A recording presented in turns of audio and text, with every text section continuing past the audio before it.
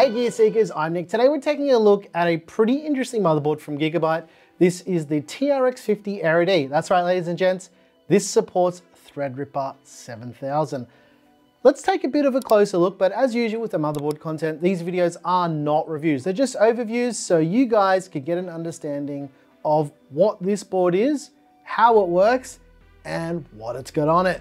Let's dive in.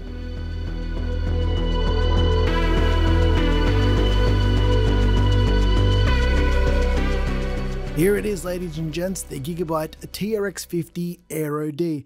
Let's get that motherboard out of the way so we can take a bit of a closer look at everything that comes with this board, and spoiler alert, there's not a lot. First of all, we've got all of this documentation. There's no manuals here. Next up, we've got a set of SATA or SATA cables for your 2.5-inch SSDs or your spinning rush drives. Can't believe there's 4 sets here for a lot of storage. Next up, we've got this DisplayPort cable. This motherboard has USB 4.0 and DisplayPort pass-through, which I'll talk about a little bit later. There's also the Wi-Fi antenna for the built-in Wi-Fi 7. That's right, the Aero D has Wi-Fi 7. And then we've got this here. This is a thermal probe you can place inside your case. It will allow the fans to adjust themselves based on the internal temperature. There's also a microphone that can adjust based on how loud the system is as well. And finally, we've got the little G connector. This is basically to plug all your cables in for your front panel wiring. All right. Let's unsheath the TRX50 Aero D and take a little bit of a close look at everything on this board. All right, first of all, we've got the front panel audio header. There's a 3-pin 5-volt addressable RGB header and a 12-volt 4-pin RGB header. There are headers for things like TPM for trusted platform modules, 3 PWM fan headers. There's 2 USB 2.0 headers for things like RGB controllers and liquid coolers and anything legacy. There's 4 more PWM fan headers for fans, and then there's some buttons for things like clearing the CMOS. And lastly, the front panel connectors for your lights and all your switches. On the right-hand edge of the board, there's a right-angle USB 3.2 front panel header. There's 4 SATA or SATA ports for your 2.5-inch SSDs or your spinning rush drives. There is a USB Type-C front panel header as well. 4 more SATA or SATA ports for your 2.5-inch SSDs or your spinning rush drives. 3 more PWM fan headers. There's also the 24-pin power connector to send juice to your TRX50 Aero D. There's a power button. There's a postcode LED screen and 2 more RGB headers. On the top edge of the board, there are 2 8-pin EPS power connectors to send power directly to the CPU.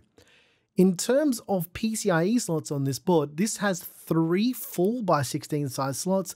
The top 2 are PCIe Gen 5x16, and the one at the bottom is a PCIe Gen 4x16 slot. Because this board is for Threadripper, and Threadripper has plenty of PCIe lanes, these are all full-size slots. The top PCIe slot also has a clip on it that allows you to open it easily when you've got a GPU jammed in there. For the VRM layout, this features a 16+8+4 digital VRM layout with 108 amp power stages.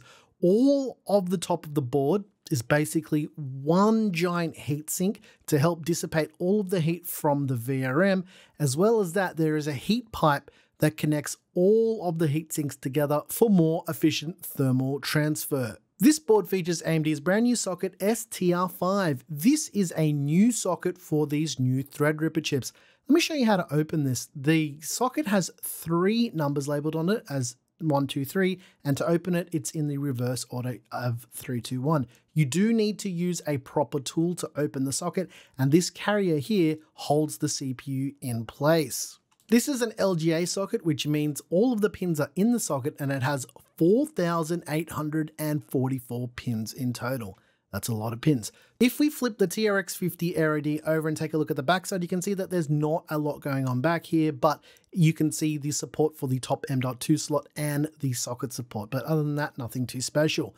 For RAM, this is where it gets interesting. It has 4 DDR5 RDIMM slots, which means it needs registered ECC memory. It supports up to a total of 1 TB of RAM at 7,800 megatransfers. Each individual module will max out at 256 gigs. The M.2 solution on this board is awesome. It is completely toolless and everything is held down with some clips. This is pretty typical of more modern Gigabyte boards, and it's very, very easy to get access to all of your storage. For the M.2 slots themselves, it's got 3 PCIe Gen 5x4 M.2 slots on the left-hand edge of the board, and the one closer to the center of the board is a PCIe Gen 4x4 M.2 slot. I wanted to show you guys this because this is interesting and something that I like on these boards. The clips for the drives are spring-loaded, so they're one of the better mechanisms, and to install a drive, it's really easy. You just push the drive down and it clips into place. How nice is that? For rear I/O, we've got a Q flash button. There's the antenna connectors for the built-in Wi-Fi 7, 2 USB 3.2 ports, a line out jack, a microphone jack, display port in for the 2 USB 4.0 ports on this board. USB 4.0 also supports PCIe tunneling, which is technically Thunderbolt. There's also 2.5 gigabit Ethernet, 10 gig Ethernet, and some more USB 3.2 ports.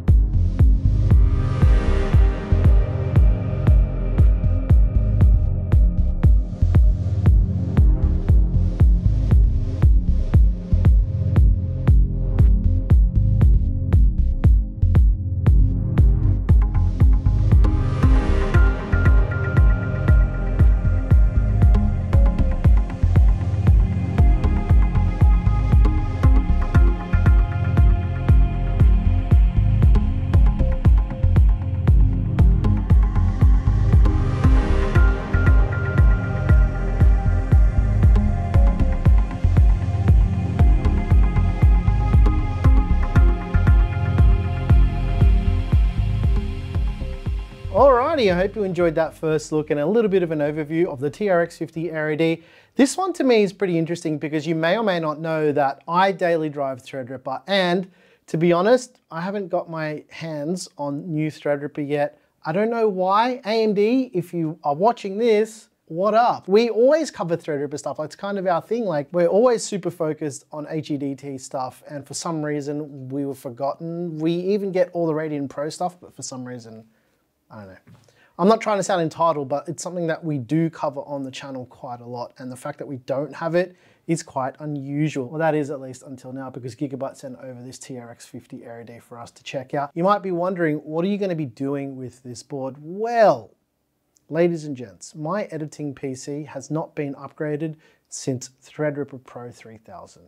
So I'm finally going to build myself a brand new editing PC. It's only been how many years, Claire? 3 or 4 years with similar hardware? Yeah, it's been quite a while, and I've been on the same hardware forever. And I want something a little bit faster. So hopefully we get our hands on a chip very, very soon.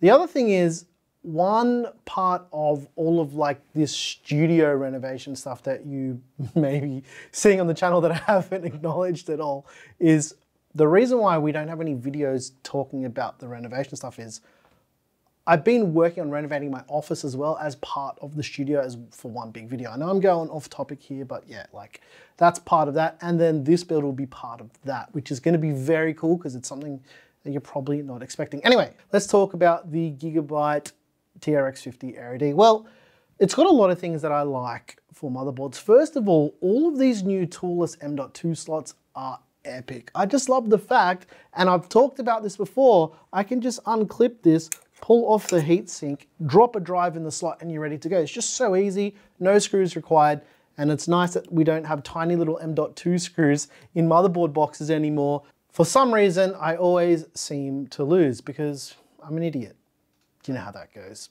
The build quality of the board is as expected for these TRX50 boards, pretty good. One thing that I kind of wish this board had, and maybe it's just me being used to it, but 8 DIMM slots. I think that's kind of important. But at the same time, TRX50 doesn't do 8-channel memory. It'll only do quad-channel memory. So I can see why Gigabyte decided to go this way with a TRX50 board. It does make sense, but having the potential to have more slots means you can have modules with lower density. Boards like the TRX50 Aero D support up to 1 terabyte of memory, but it means you need 256 gig modules per slot. And memory like that is gonna cost, I'm gonna just have a stab in the dark, it's going to be at least $10,000 in memory. So, I mean Aussie dollars, because in Australia we get absolutely reamed for everything. The other thing with the TRX50 Aero D, compared to a lot of the other TRX50 boards and WRX90 boards, this board is not very big. This is eATX, but as far as eATX goes, because eATX isn't a real standard, the TRX50 Aero D is not that big, right? And that's a good thing, because even though it is eATX, you could probably squeeze this into some cases that aren't compatible with eATX. I hope that makes sense. Don't take my word for it, but we will try this on a couple cases as well, all right? Just so we know for a fact.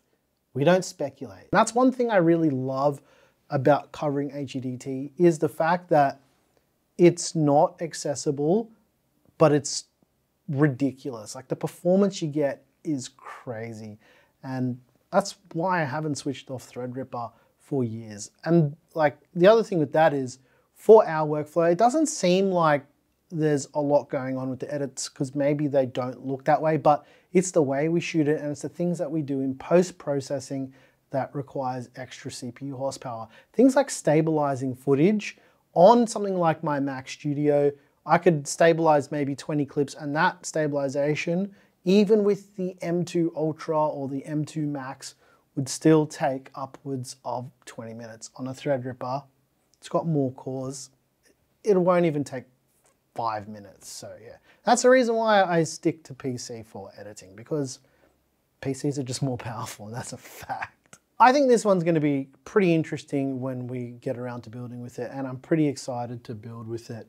So make sure you subscribe to see that whenever that drops. But if you're interested in the Gigabyte TRX50 Aero D, they're going for around $599 US, or around about 1,149 Aussie dollars at the time of filming this video. Prohibitively expensive for the regular person, but if you need a board like this, you know why you need it. If you need a Threadripper, you have a use case for it.